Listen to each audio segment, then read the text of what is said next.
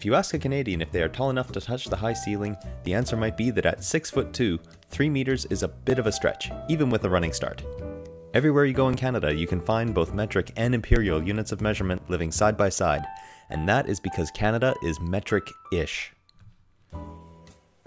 As a former British colony, Canada inherited many of its institutions and systems from the United Kingdom, including the imperial system of measurement, and it had worked out fine for quite some time.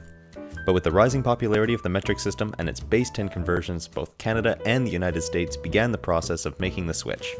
The United States Congress issued the US Metric Study in 1968, and Canada followed up in 1971 with the Metric Commission.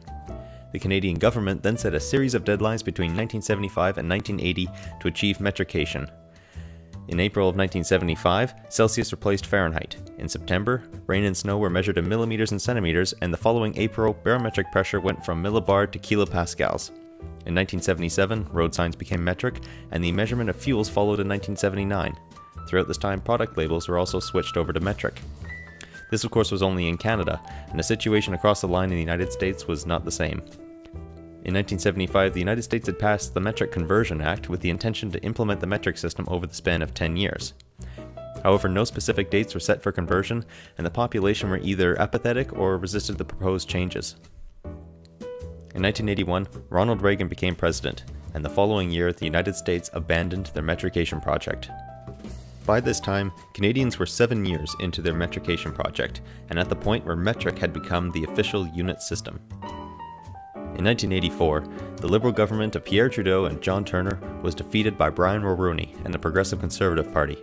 Similarly to the United States, in 1985 the new government abolished the Metric Commission, and many of the fines and penalties for using the imperial system were removed. But instead of reverting the whole country back, a compromise was struck, allowing the imperial system to exist as long as it was alongside the metric measurement. Measurements could be metric or both, but not solely imperial.